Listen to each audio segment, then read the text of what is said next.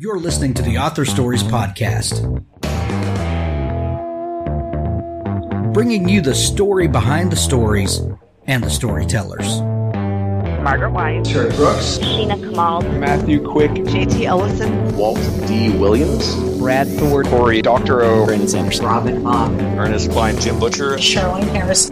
Visit hankgarner.com for archives of all the shows. Today's guest is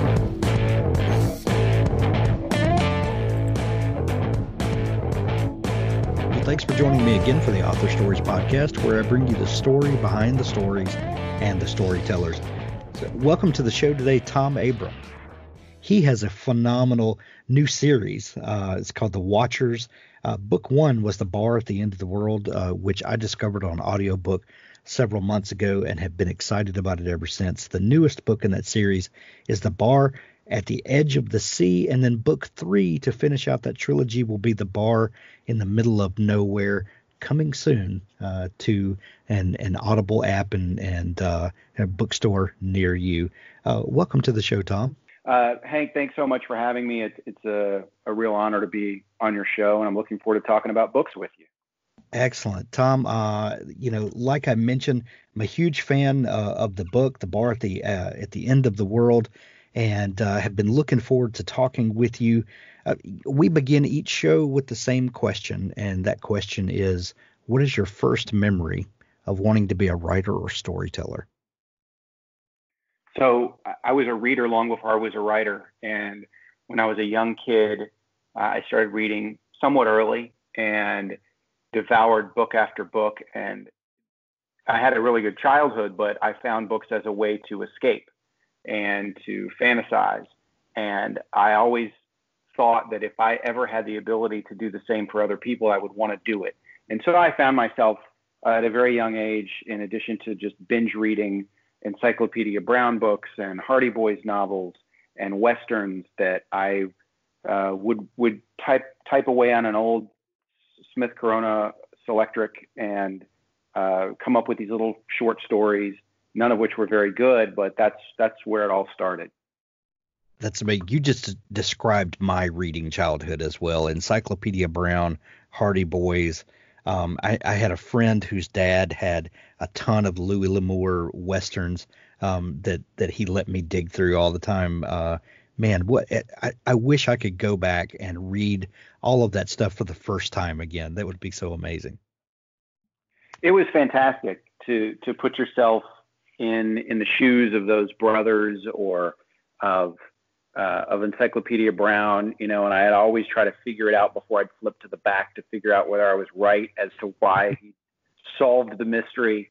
I also like choose your own adventure books, I think, because it gave me the sense that I was controlling the story somewhat. I think a lot of young readers liked those books for the same reasons.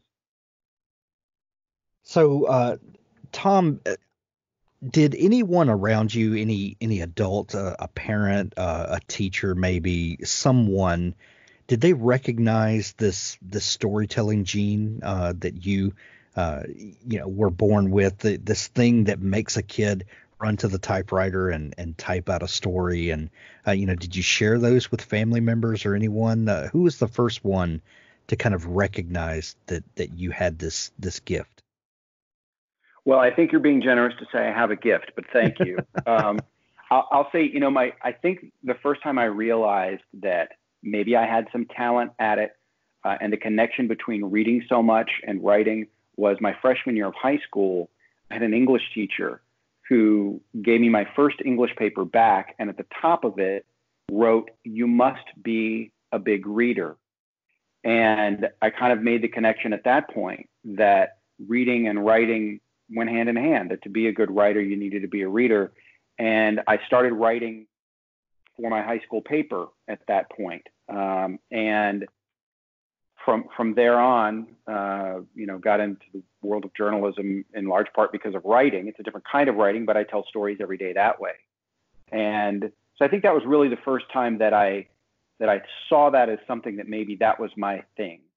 I'd always enjoyed writing, and poetry or short stories or creative writing assignments always always enjoyed doing those, even in elementary school. But the first time I think I really got the kind of reinforcement that gave me an idea I could maybe do it was as a freshman in English. That's amazing. Tom, you have an interesting day job, and you kind of alluded to it there, that allows you to write and to storytell in a different medium. What is your day job, and what drew you to it originally? Sure. So I'm a television news reporter and anchor. I specialize in politics and other substantive issues. Of course, I'll do the car wrecks or daily news when it's called for. In the last 6 months, every story almost has been COVID related. I got into it. I was in my study hall in freshman year, and somebody on the newspaper walked by and asked if anybody wanted to write an article about for the feature page about the history of names.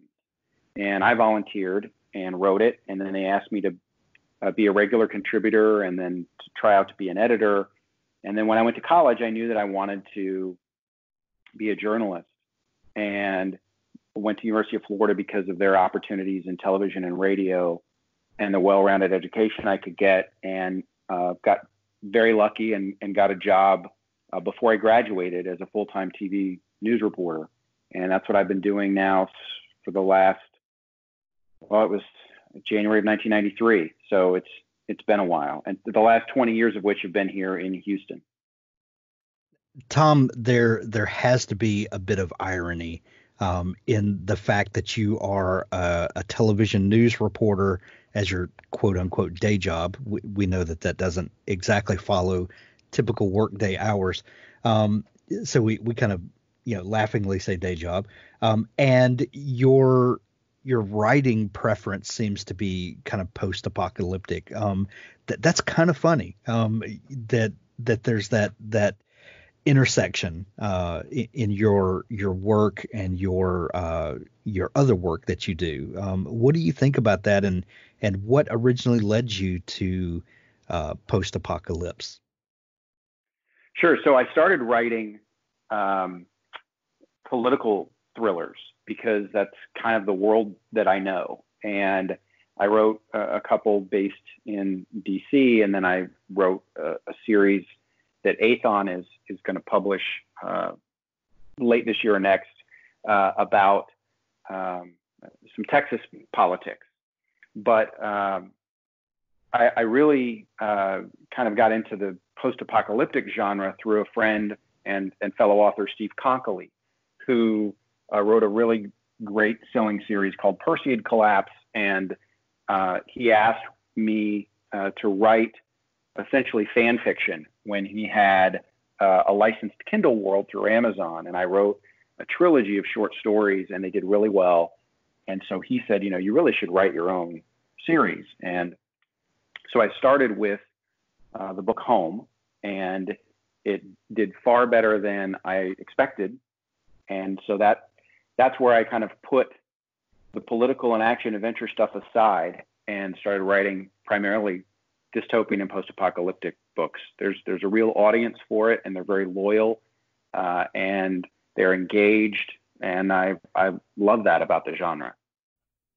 Noveler is the best way to write a novel. Why? Quite simply because we've made it the easiest place to do it. Writing a novel is hard enough. Noveler takes care of all the logistical bits of writing a novel, just leaving that small matter of the words to you. It's a clean, beautiful writing interface with writing analytics, goals and streaks, advanced grammar checking, version control, day, evening, and night modes, and many other features designed to take all the stress out of writing. Tell us what you need and we'll build it. Together, we'll build a better tool. With a design-led approach, all the right tools that you need, Noveler saves all your words constantly, allows you to manage and order your novel easily. It's accessible from any device, desktop or mobile. It syncs to Google Drive and Dropbox. It allows exports in various formats, including ebook and more.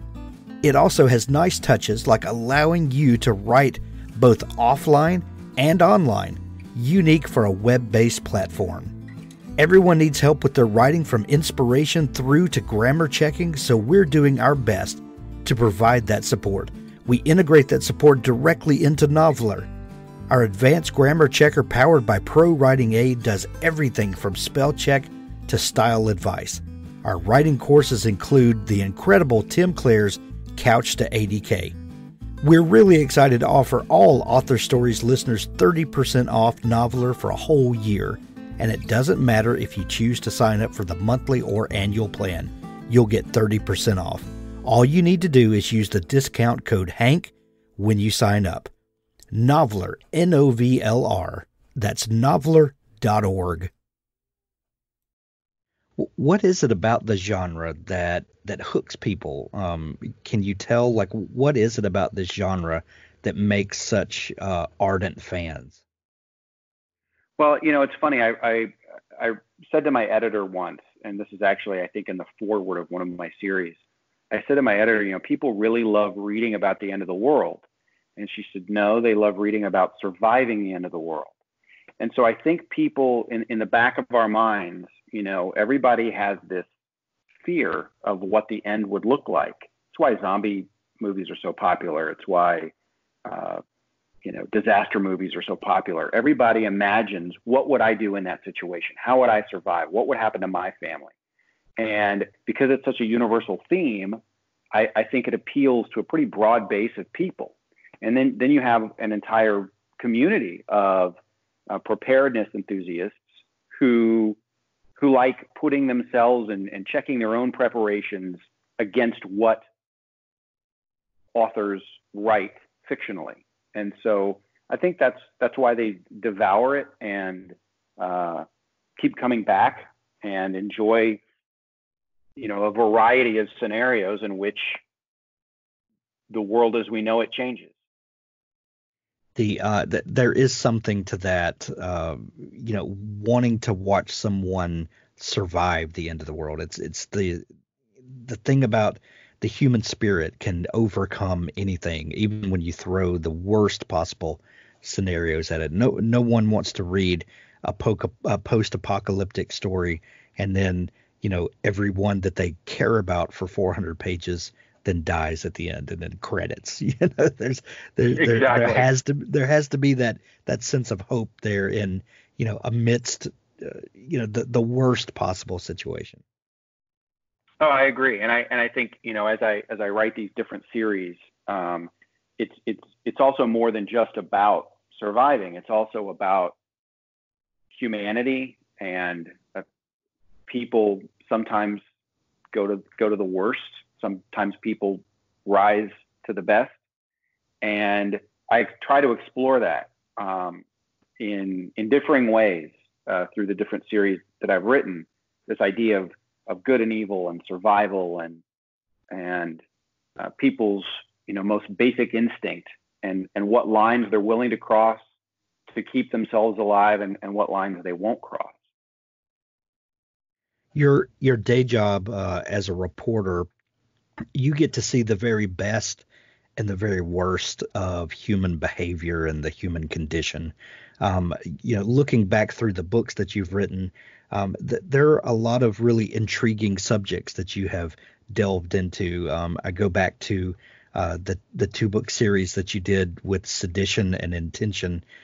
You talked about writing political thrillers. What is it about writing these kinds of stories that really grabbed your imagination? And, knowing the facts as you've learned through the years, how does that inform the writing that you do? Sure. So, I think the best thing to do oftentimes is to write what you know. Sometimes I do it better than others. And people tell me if what I'm writing I appear not to know much about. But, I certainly, I've spent a career building sources and a reputation in covering politics. And so to write about it, I think was, from a fictional perspective, was fun. You'll find in a lot of my series, whether they are political or action adventure or dystopian, I always have this backdrop of a conspiracy somewhere in there. I'm not a conspiracy theorist by nature. But I do enjoy reading about conspiracies and what people think. And so including them in is kind of fun to broaden the story, and that people oftentimes say one thing and do another. I found that to be the case frequently in covering politics or just people in general. And so to add those elements to my stories, I think adds another layer to them. A lot of people seem to like that conspiracy element. Some don't, but that's okay. I just think that I've seen so much in my day job and told so many stories about things not appearing to be what we thought they were at first, that I like to bring that element into the fiction that I write. Well, you bring up a great point about conspiracy theories. I don't really consider myself a conspiracy theorist per se, but I always love a great conspiracy tale. Like there's something about kind of taking what we do, just part of our human nature of wanting to cover things up or manipulate facts or whatever it is, and then kind of expand on that to the nth degree. And, we get a great conspiracy theory tale out of that it in a weird way, it kind of helps you process the world around you to kind of think in terms like that. I think so. I think sometimes, the true answer is the most basic, and it's also the hardest to accept. And so we create these theories that help us maybe wrap our mind around why something is happening or happened, when in reality, the truth is it's as simple as it appears on its face. But it's human nature, I think, to want deeper explanations about things. In the bar at the end of the world, there's not really any conspiracy, but there is a lot of mystery about what's going on, and the themes of good and evil and the balance of the world and humanity, I think are strong themes that in some way echo conspiracy, right? Because we don't really know what lies beyond, but there are a lot of theories about it. People have a lot of faith. And so I kind of delve into those areas, which to me was similar to writing about conspiracy, and that there are things that nobody can necessarily prove, but that certainly fascinate large segments of the population and people who like to read fiction. Tom, you've also delved into science fiction, and I'm looking at your Spaceman duology that you published. What is it about science fiction and this sort of science fiction, the kind of off-world science fiction that grabs your imagination? Sure. So I live in Houston. Before Houston, I lived in Orlando. I covered the space program a lot, and so sure.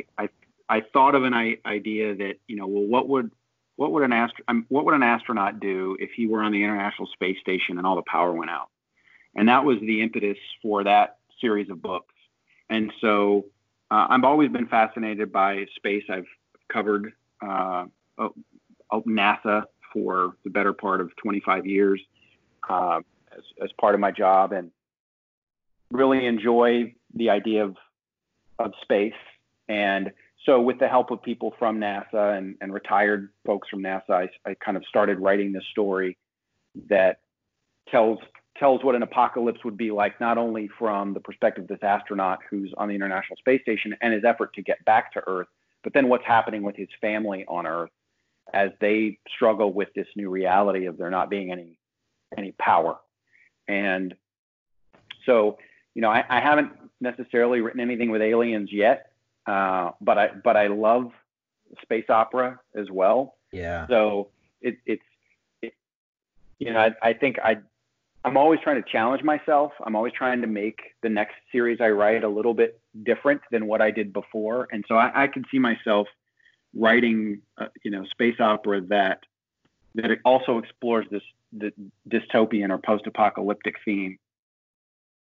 In the last month or so, we've had this really exciting SpaceX launch, and the astronauts are currently at the International Space Station, and then, we'll get to watch them leaving the space station and re-entering Earth's atmosphere, and praying come in safely.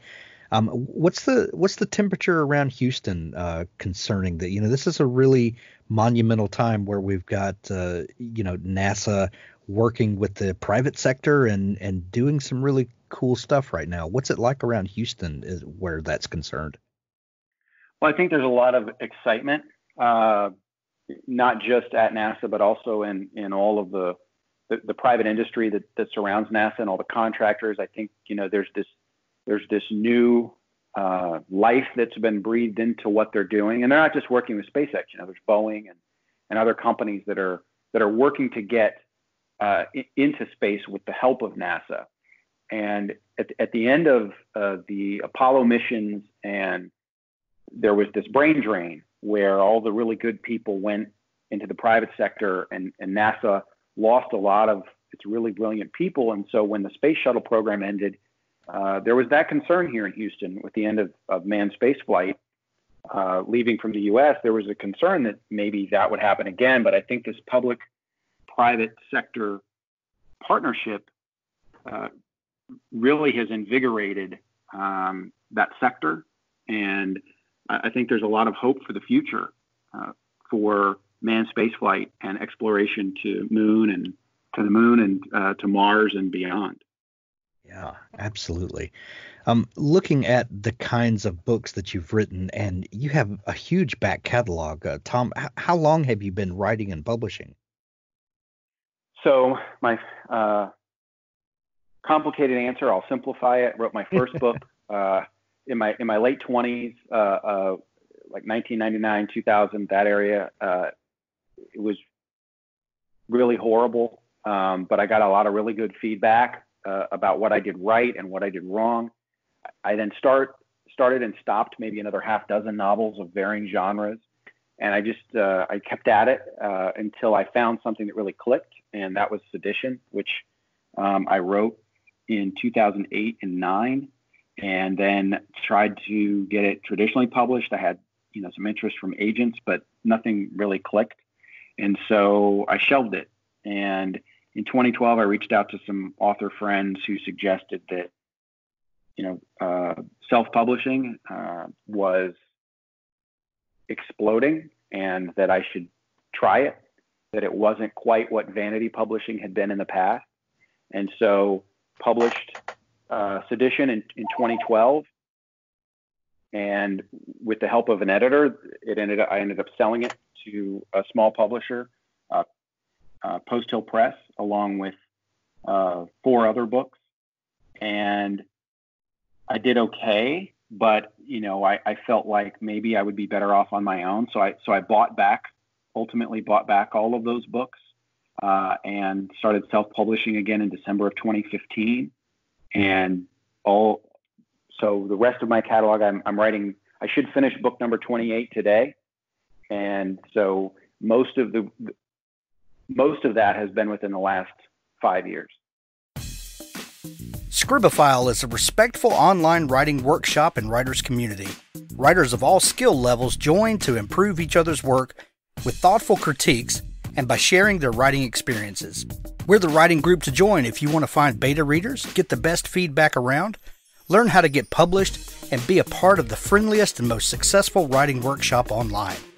Improve your writing by receiving detailed critiques. Learn from a vast collection of free writing resources. Make lifelong friends in our busy community of writers. Writing is a solitary art, but that doesn't mean you have to be lonely. Lucky for you, there are thousands of writers on Scribophile every day, and we're a really friendly bunch. You've never seen a writing group like this one? Join Scribophile today at scribophile.community.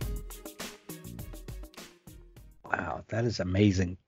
The Kindle revolution really pushed the advent of self-publishing becoming what it has become over within the last decade. As someone who gets to look at things a little differently because of your day job. How do you feel like it seems to me that self-publishing has really matured and become not only a viable opportunity for a lot of people to publish, but really a serious competitor to the traditional publishing landscape. How do you feel about the state of publishing right now and where we find ourselves? Well, I think it's tough. It's not the same as it was in 2012 or in 2015. Right. It's for a variety of reasons that I'm sure you've discussed before. It's really difficult to stand out, and which is what traditional publishing had always been. And so, I think now maybe a lot of the chaff is beginning to sink and the wheat is rising again. So, I think the quality of what's out there is maybe better than it's ever been from independent authors. I think traditional publishing recognizes that and tries to compete both on a pricing level and on the types of genres that they offer. But if I didn't already have somewhat of a platform that's 5 years old, I don't know where I'd begin right now. There's so much being published, and there's so many talented people putting things out there that it's a really competitive place to be. Both ebook and print and audio, even audio now is a challenge to get a foothold and to find that audience that wants to come back for more the next time. Well, and part of that, Tom, comes down to kind of finding where you fit and the kinds of stories that you tell. Are you telling the kinds of things that there's an audience there that wants those things? And, part of being a self-published author is you have to put that other hat on sometimes and deal with the business of publishing, which is an entirely different conversation. But with with your kind of turn to post-apocalypse, it seems like you have really connected with an audience there. I hope so. I do have, I think, a nice base of loyal readers who will go with me on any adventure that I want to take. And then there are those who really just want the straight up post-apocalyptic survival type story and aren't necessarily as interested in some of the more tangential things that I'll do with a series. Some of my series sell really well and some of them not as well because there's just not the audience for it. But I wrote it because it was something I wanted to explore, and I hope that there's an audience for it. That's a real trick. I think you talked about the business side of it. There is a trick between writing what you like and what you know, and what the audience really wants. And I know some authors are outstanding at really finding out and targeting where the audience is at any given time. I don't spend as much time doing that. I have so much limited time as it is with my day job that I spend my time writing and then doing the business stuff that I need to do to keep it running. And I write what I think people are going to like. Sometimes I'm right, sometimes I'm wrong. Well, speaking of that, Tom, you mentioned earlier, kind of playing the what if game that a lot of writers will do in the beginning of a new project, and coming up with sort of a concept and then thinking, what would happen if this happened, and how would a character respond to this, or like that. Is that how the writing process begins for you usually? Is it the what if questions that then start a story to take shape, or what's that first kernel of a story idea that comes to you? That's a really good question. And I think a lot of times it just is kind of a 1 or 2 sentence idea that I'll have during my commute. And I think, that could be a really good story. And then it morphs into something different or greater, but that kernel of it is still there. With Home and the Traveler series, the idea that I originally had is something that kind of just appears in book 2. It's really just kind of one scene in book 2. It's where I envision the series beginning.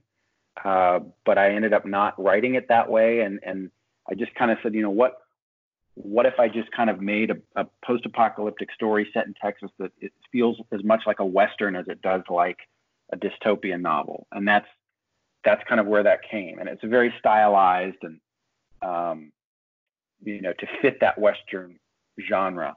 And so that's how that came. In the Spaceman one, I mentioned that. In the Bar at the End of the World, I just had this idea of, I don't want to give too much away, but an idea of a guy who wasn't really good, who almost an anti-hero, who finds himself wanting redemption and for the things that he's done. And that's the kernel that kind of set the Bar at the End of the World into being. How fun is it to turn some of those tropes on their head? We think of a protagonist as someone that you automatically want to root for and someone you want to get behind, their troubles or your troubles, that sort of thing. But bringing an anti-hero, is a gamble in a lot of cases. But done well, those can kind of become some of the best protagonists. As you started thinking through the anti-hero, what were some of the challenges that you had to overcome? Well, it's funny, I find often the hardest character for me to write is the protagonist. I find the ancillary hero, the ancillary characters, the sidekicks, and the villains to be easier for me to write and to kind of build into people. The hero is hardest for me. And so in this case, I wanted him to be a very likable guy with a lot of redeeming characteristics, but that the actions that he'd taken in his life were despicable. That he's working for essentially the mob, and he's stealing, and he's going against the rules at every turn. And then he, in the very beginning, you learn he's abandoned the love of his life. He's left her to fend for herself when he gets into a tight spot. And those are all despicable things, but I wanted to kind of find a way to make him still likable as he seeks to be liked by higher powers. I think that was a real challenge for me. Like I said, I think that it's always the secondary characters, for whatever reason, are easier for me to write. Well, and it's also kind of easy to assume a character's motivation when this character has a 40-hour-a-week job and a home and a family, and that we can take a character like that and play all sorts of other games with what they might do when posed with a certain situation. But when you've stripped all of that stuff away from a character, and their motivations become very different than what you or I might do. Yeah, and I think it's interesting that you say that, because sometimes readers, I think, mistake what a character says or does for the way the author feels or is. And I'm there may be a little element of me in all the characters that I write, whether it's my sense of humor or my core beliefs or the way I think I might react to something, but none of the characters are me, and most of what they say has nothing to do with how I see the world. I'm not a guy who's a water bootlegger who lives in some post-apocalyptic landscape and, in my early 20s and leaves my girlfriend to fend for herself. That's not me. So getting in that headspace isn't necessarily the easiest thing to do. And yet readers oftentimes, I think, transpose what the author is saying in the book to be, how I see the world. And it's really not. It's an exploration of how I think other people may see the world. Well, I think that's a rookie mistake that a lot of authors, new authors, will make, is confusing their character with their core beliefs, and not being able to overcome that hurdle to explore how someone else might feel. Once you can get past that and then portray the character for who they are, not as a reflection of who you are, that's where some real growth can come for a writer. Yeah, I think so. Just as as a political journalist, the idea is for nobody to know what my political beliefs are. And so if I've done a story that's upset people across the spectrum, then I've done my job, because they have no idea where I stand. And I think I carry that, I think, a little bit into the writing that I do. I've written one book where people said I was, that Hillary Clinton might as well have written the book, that it was so far left. But then someone else got mad at me because a character had a Make America Great Again T-shirt on and thought that my entire book was Trump propaganda. So, if you read across the breadth of what I write, you're not going to know where I stand on things, what my political or religious or core beliefs are, because in every book, it's different. The characters come from a different place. And so to that degree, I guess maybe I'm getting better as a writer because people have no idea where I stand. Well, and the one thing you can never account for is the bias that the reader brings with them to the book. And that's just human nature. There's nothing you can do about that. Exactly. People will see in a story what they want to see. And sometimes people will see things in a character that make the character so much richer than what I'd even intended. And that's a wonderful thing. Just as wonderful as if someone thinks that the character is awful. That clearly I evoke some emotion from them, whether it's good or bad. And that's all you can ask for, I think, as a writer, is that you somehow connect with someone in a way that they had this visceral reaction to what you've written. Exactly. Tom, you are a very prolific writer, as we've talked about. You've put out a number of series, and still just working your tail off as a writer. What is your writing process like? Are you in the pantser camp, or are you in the plotter camp? What's your pre-writing preparation look like? So I'm a little bit in the middle. I kind of have, like if you're looking at the alphabet, I know A and Z and maybe M and T, and the rest of it I fill in as I go. I write with notes where I don't necessarily have a storyboard, but once I've written probably about the first 10,000 words, I begin to fill out chapter ideas. So I kind of I build the very beginning of the story, and I know where it's going to end, or at least I think I know where it's going to end. And I know some high plot points in the middle, but then I begin to fill it in after I've kind of gotten the beginning established, and I know who some of the secondary characters are. I then begin to build the chapters with, one or two sentence, no more than a paragraph note about where the book is going to go in that chapter. And then those things get flipped or shortened or changed as I'm going. So I have as I write, it becomes clearer and clearer. I don't hold myself to a real strict, storyboard. I know some authors, it works for them, and some authors just have to write as they go. But, I'm somewhere in the middle. And sometimes, the character dictates where the story goes, and I didn't necessarily expect it. This morning I went back. I'm trying to finish book 3, the Bar in the Middle of Nowhere, from the Watchers series, and I'm planning on finishing today. I probably have about another 7,000 words to write, and I've already written a couple thousand, but they didn't get me any farther in the story because I'm writing a scene where a character is reacting to something, and I'm thinking, what's the motivation for the way he's reacting here? I'm missing something about 10 pages back. And so I went back and I added to it, and it wasn't something that I anticipated or had plotted.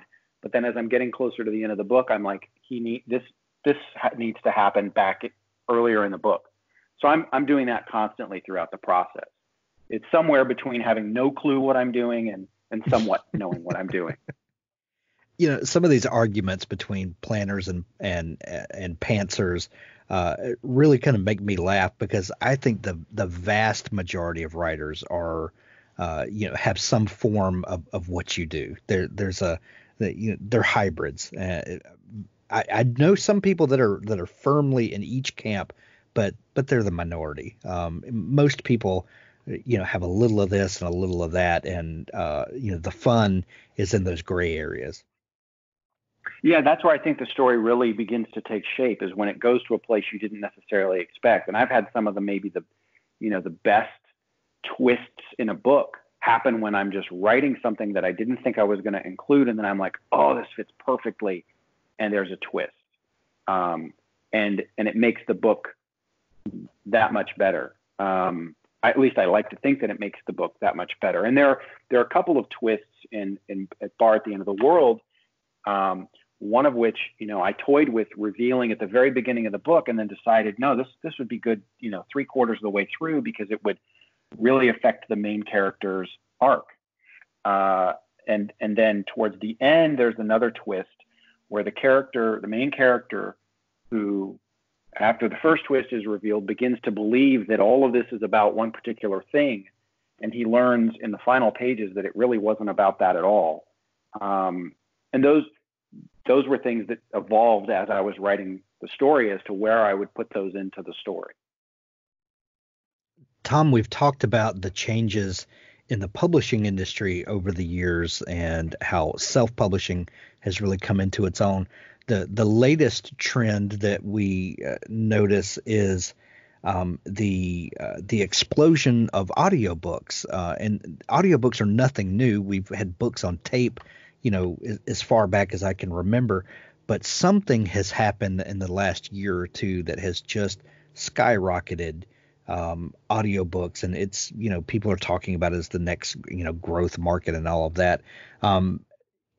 As someone who discovered your work through audiobooks, the Bar at the End of the World, I discovered on Audible through our mutual friend Steve Bowyer.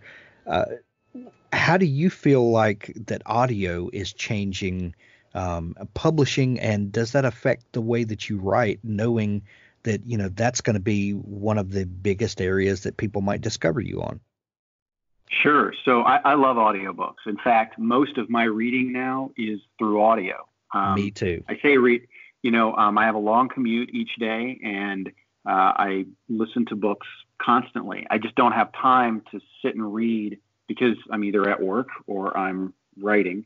So I can't read traditionally as I used to like to. So I've relied on audiobooks. And the thing I think I especially love about them is that, the narrator brings a whole nother layer to the story and interpretation that I just find fascinating.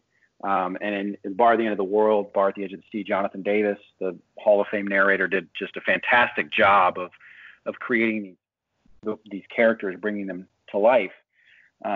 It does affect the way I write a little bit. As I think more and more about a book being an audiobook, I use fewer and fewer dialogue tags. I try to have more dialogue than I used to have, because I know that that's what engages me as a listener and as a reader. Right. And so I try to emulate that. So it does affect the way I tell a story a little bit. And I hope that with each book, where I focus on that as the primary thing, that it gets a little better. I don't think writing for an audiobook takes away from someone who's reading on Kindle or in a paperback or hardcover. I think it actually even enhances the story that much more. So yeah, I mean, I don't know if that answered your question, but Yeah. I love audiobooks, and I love the additional avenue that it gives me to reach readers. Tom, I think the perfect combination is, a physical book, a paperback or hardback that I can put on my shelf, and the audio book in my Audible app that I can listen to the book and enjoy it that way. But I also love to have the physical copy that I can flip through and, go to a certain scene if I want to, or, sometimes I just love to see, when a scene of dialogue is really done well, it looks different on the page. You can tell the back and forth, and I kind of nerd out on stuff like that. I know I'm weird, but the combination of those two is kind of the perfect world. Yeah, and it's a difficult balance, I think, to make sure that you're telling a story in a way that a reader can put that own voice in their head, and they don't lose anything by doing that, but maybe the audio also enhances it for them if that's the route that they choose to go. I love the fact that readers find me in all those places. And I will say, and you've probably found this to be the case too, is that your audience for audiobooks is very different from your audience for Kindle. There's not a lot of crossover. You may have a huge fan base in audio and not so much in Kindle, or a huge fan base in Kindle, not so much in audio. And if you're big in both, they are different audiences. Yeah. Yes, definitely. Well, and God love them. I'm just excited that people are, still excited about books and new stories. And, even though we've been living through a pandemic, this has been some of the best time for books, and hopefully for people's creativity as well. Yeah, I think, I don't have any delusions about my ability or the stories I tell. I mean, I'm kind of like right there at pulp or a notch above pulp. I'm not writing the next great American novel. I mean, my goal is to write something I enjoy, that I think people are going to like, and that entertains them, and that helps them escape from whatever the reality is that they want a break from, even if it's a good reality. And so, to reach people on any level, even if it's just, cartoonish action adventure, it's thrilling to hear from readers that I entertained them for any period of time. Absolutely. The newest series, The Watchers, book 1, The Bar at the End of the World, is out everywhere. Book 2, The Bar at the Edge of the Sea, also available. And as you've talked about, you're finishing up book 3. Do we have a tentative published date for that? It'll be in the fall, end of September, late September into October. We're trying to hit a simultaneous release date. Audible Studios, I think would love that. And so we want to make sure we hit the right date. But the ebook is up for pre-order, and the audiobook will be narrated by Jonathan Davis again. And, I'm excited to partner with him. He just does such a fantastic job, I think, creating a world, adding a dimension that I can't do just with my words. Well, Tom, I've become a big fan. I can't wait to see how you land this series. I know it's going to be exciting. We're going to put links to books 1 and 2 and for the pre-order in the show notes of this episode. If people are just discovering you, is there a place online where they can connect with you and dig into all the great stuff that you do? Sure, thanks. They can find my profile at Aethon Books, AETHON Books.com, or they can go to my website at tomabramsbooks.com. It's TOMABRAHAMS books.com. Excellent. We'll put links to all that in the show notes to make it easy for folks to find you. Tom, thank you so much for taking time out of your busy schedule to come on the show. It's been a pleasure. I really appreciate you taking the time to listen to me blabber.